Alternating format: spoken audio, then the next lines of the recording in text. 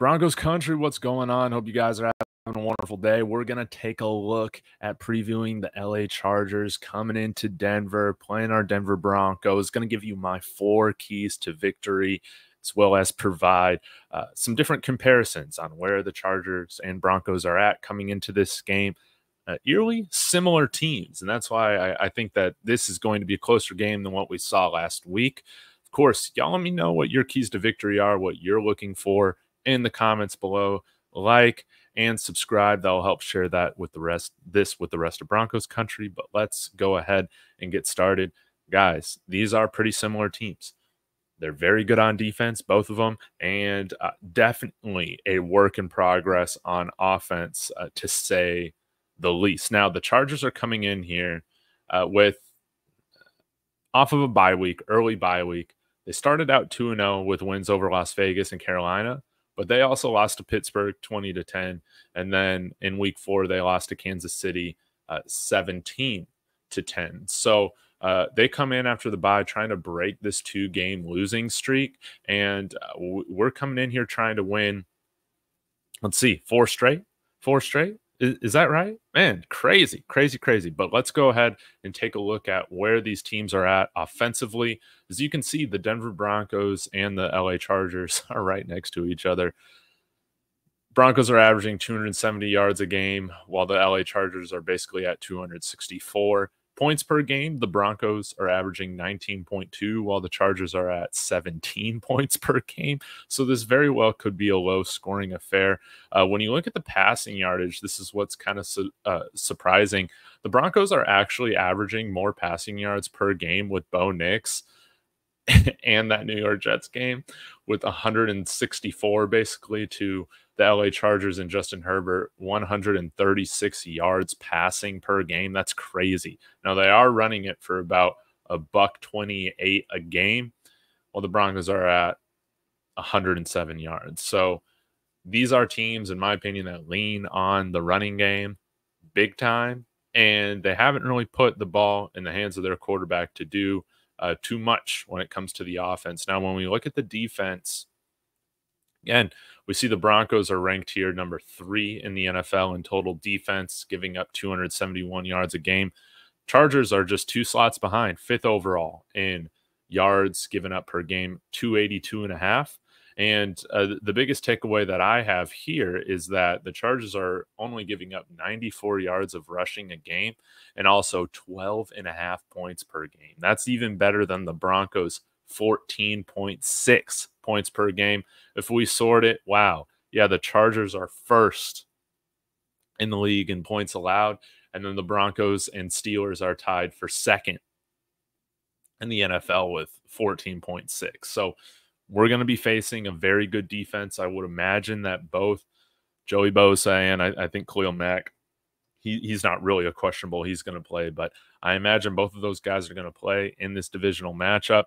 It's going to be very important for us to get this win, and it's not going to come easy. This is one of the better defenses in the league right now, if not the best. And thankfully, the Broncos have had great preparation going up against Seattle, going up against Pittsburgh and the Jets, right? So let's break this down a little bit more before I get into my keys to the game. Of course, y'all let me know your thoughts. Let's just take a look here. Justin Herbert completing about 65% of his passes for a 6.4 average. Again, averaging on his end 144 passing yards per game. Taking only 6 sacks. Taylor Heineke has taken 3 for a total of 9. The Broncos have a total of 19 sacks. So with their injuries to Joe Alt as well as Slater, I believe that's their right tackle's name, we have the potential to really cause some havoc in the pocket for Justin Herbert, get him on the run. You know, he's dealing with that foot, ankle stuff. So that could work in our favor if those guys don't play on Sunday, or even if they play banged up. Now, yeah, again, they're predicated through the run game. JK Dobbins is looking like who everybody thought he would be coming out of Ohio State for the Ravens, averaging 6.1 yards a carry. And yeah, they don't throw too much. Ladd McConkey leads their team in receiving with 176 yards. on only 15 receptions. So very, very interesting stuff. Lastly, wanted to get into this. They take away the ball really, really well. Let me pull this up. So Chargers, they have 11 total takeaways. No, they have 7 total takeaways to only 2 giveaways. So that's a +5. Broncos right now are in +1 territory. 8 takeaways, 7 giveaways. Now we've done a lot better with that over the last few games, right? That's something that we definitely need to control in our favor this game in order to get this victory against a good quality LA Chargers team that is going to be chomping at the bit to snap this 2-game losing streak. So let's go ahead and get to my keys to the game. Let's run this thing. So first key to the game. Let me pull this up.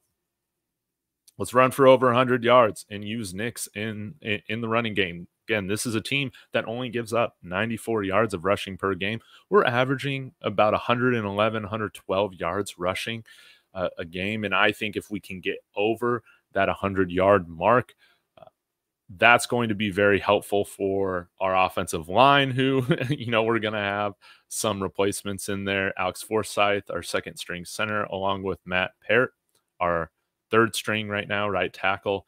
Let's establish this run game. Let's have a run threat. Let's include Knicks in that in order to help open up the passing game, help this offensive line. We don't want Joey Bosa to just be able to pin the ears back and get after Matt Parrott and Bo Nix, right? Let's put ourselves in second and manageable, third and short situations. Let's run the ball. Let's get them to stack the box. Wouldn't that be fantastic? And right now, Javonte Williams, his 3.6 yards per carry, it doesn't look the best, but that has improved over the last few games. We've seen that we've gotten a better version of Javonte Williams, averaging over 4 yards a carry, I believe, in the last 2 games. And Bo Nix is right there at 3.8 yards per carry. Would love to see him utilize his legs in this situation against a very good defense. So we'll definitely need his speed in this. So that is the first key of the game, is just run for over 100 yards. Let's incorporate Nix as part of that. So let's go ahead. Speaking of Bo Nix, let's continue to play mistake-free football from Bo Nix. No interceptions. No interceptions the last couple games. Let's continue with that. Don't put the ball in harm's way. Take care of the ball when you're running it. He's done a very good job of doing that. Like I said, this is a Chargers team that really plays true Jim Harbaugh style football, to where they're not turning the ball over and they generate a lot of turnovers. Again, +5 differential. That's really, really good. Let's make sure we don't put them in position to capitalize on that. No. Let's have no turnovers in this game. Now, I alluded to this before. Let's contain JK Dobbins. He's got 342 yards on the ground already. Like I said, he's averaging 6.1 yards per carry. He's looking explosive. He's had a 61-yard run, 2 touchdowns, and 3 big runs, which I believe is over 15 yards. It's either 15 or 20 yards. No fumbles either. So he has been fantastic. One of the biggest surprises of the year, in my opinion, has been JK Dobbins. I thought he was washed. I thought he was cooked from all these injuries, running with dead leg with the Ravens, but he has been incredible. He's been fantastic. And I think Gus Edwards might be out for this game, so maybe we will see Hassan Haskins spelling as well. But J.K. Dobbins is going to be that guy. It's going to be really important for our run defense to show out. And I think our run defense might have to have their best game of the year so far in order to get this victory, because for my last key of the game, we really want to put the Chargers in passing situations. We really want to allow this pass rush to get after this.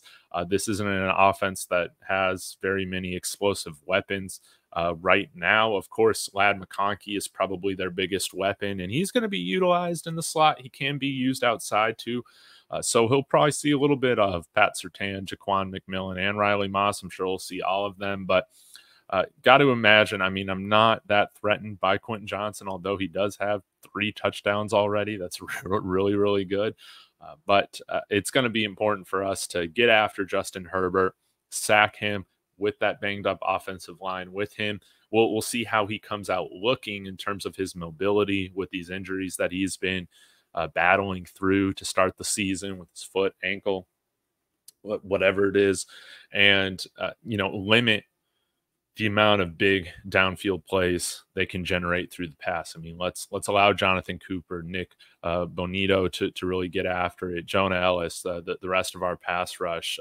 I could see Zach Allen having a tremendous impact on this game. That's what really needs to happen is put the Chargers in a situation to where they're really needing to pass the ball, 2nd and long, 3rd and long. And let me go here. Yeah, I think they're last in the NFL in passing yards per game. They're close to it, 2nd to last, right behind the Patriots. That's no surprise. So 136 yards a game is what they're averaging in the pass. Broncos are just a few slots down at 164, but that's still that's 28 yards less. So substantial. So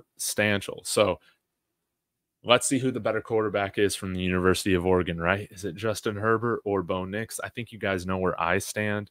Let me know where you stand in the comments. What are your keys to victory? But this should be a game where the Broncos come out and get a solid victory at home. This is going to be very important, especially for our wild card hopes.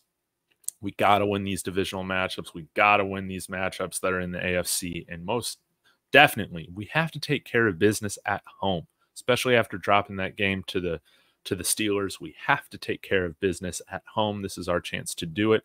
So, guys, thank you so much. I will be back tomorrow with my post game live with Zach Seegers from Let's Talk Broncos. So y'all be sure to smash the bell notification for that, like and subscribe, as well as share this with the rest of Broncos country. As always, go Broncos.